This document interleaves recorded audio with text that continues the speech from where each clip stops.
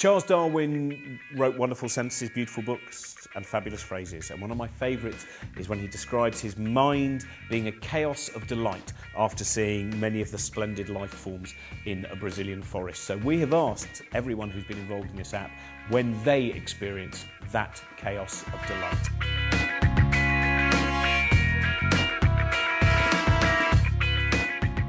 I think one of the great delights about making television programmes, as opposed to doing scientific research, is the breadth of ideas you get exposed to. So I mean, so for 20 years or so in my research career, I was focused on not only particle physics, but certainly for the last 10 years or so, a very specific area, this area called diffractive scattering.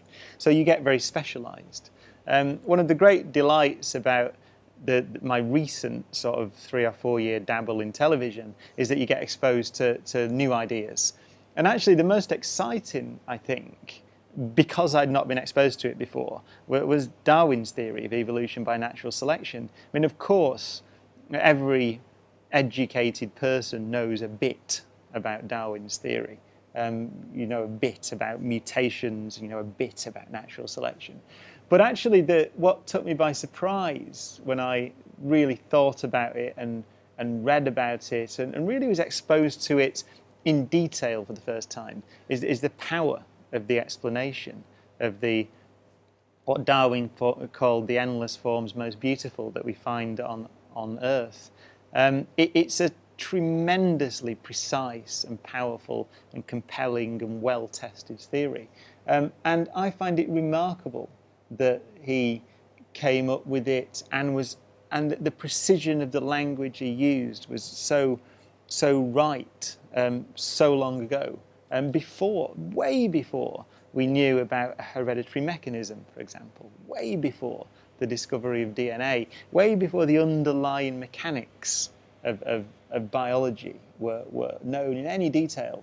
You get a broadly correct explanation of how complexity emerges from simplicity and how diversity emerges from smaller populations. They didn't even know, they had no idea about the timescales involved. We didn't know.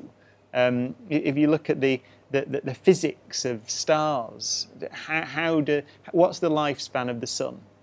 We had no idea the sun's been around for 5 billion years. Until you knew about nuclear physics, there was no conceivable energy source. We're talking about the 20th century before you have any explanation at all of the energy source of stars, the fact that stars can last for billions of years, the fact that the Earth has been around for 4.54, I think the current measurement is, billion years. Darwin didn't know that, but he got the explanation for the endless forms most beautiful correct, and then essentially we've been filling in the detail ever since, and I found that tremendously sort of, I suppose,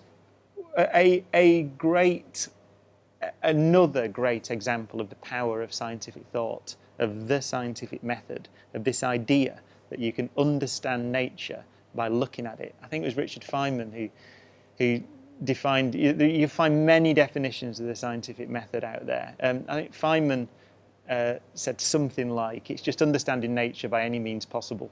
That's it. And the fact that Darwin did that by looking at some specific examples and then just thinking about the way that the natural world looks, I found it tremendously powerful. I think I would have never said before I made the series Wonders of Life that I thought that biology operated with the same level of elegance as physics. So if you'd asked me who are the great minds, you say Newton and Einstein, and then perhaps later Feynman and Fermi and Niels Bohr and Schrödinger, like that.